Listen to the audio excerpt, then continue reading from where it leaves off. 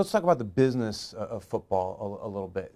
Obviously, winning helps you make money, but you don't have to win to make money. As a lifelong Cubs fan, I know about a franchise, unfortunately, that doesn't win and is very valuable and successful and profitable. So talk about that a little bit, if you would. Well, I think everybody has a different outset on what they want to do as a team owner, as a team executive.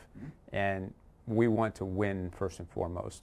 Now, you can't forget that it's a business, and there are different people that go about winning in different ways or go about business in different ways.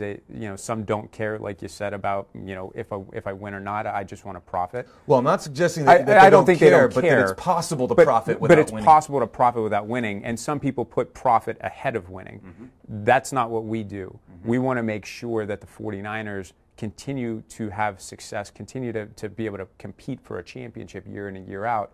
But when you're measuring it, you have to understand that we need a new building to be able to compete with the top market teams that are out there.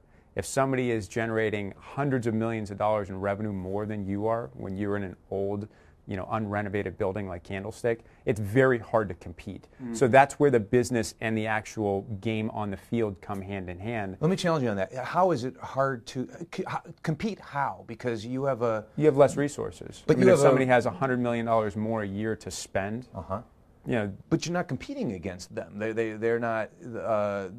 They have no fans. They're selling seats in Kansas City or you're competing on the field. That's what I mean. So, the more revenue you generate, the more money you can spend on your team, whether that's facilities, whether that's being able to spend larger signing bonuses on players, being able to bring in higher paid coaches, those types of things. That's where I'm talking about competing. Got it. Now, we do have a salary cap, which everybody functions under virtually the same amount of dollars that you can spend. But the more cash you can spend, you can sort of extend your cap a little bit more. You can be a little bit more flexible with what you're doing and how you're spending. So Forbes estimates the 49ers revenue at $245 million and operating income at $30 million. Are these roughly accurate figures?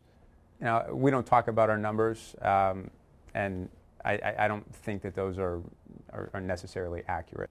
From a qualitative perspective, then, rather than a quantitative perspective, how do you think about profitability? As a private company, you have tremendous leverage, right? You can bring it up, you can bring it down, depending on the investments you want to make. Right, and I think that's what's important. When you look at sort of a stock market, quarterly driven earnings process, I don't know that that's necessarily the right way to build a long-term successful company. Because what you do in the short run is not necessarily what's best for your company in the long run. And I think that's where we are in sports. You want to make sure that there are times where you are more profitable in a year and there are times where you're less profitable in a year. And when are you spending CapEx? When are you putting money back into your team? And how are you doing that successfully so that you can be competitive on the field for the foreseeable future?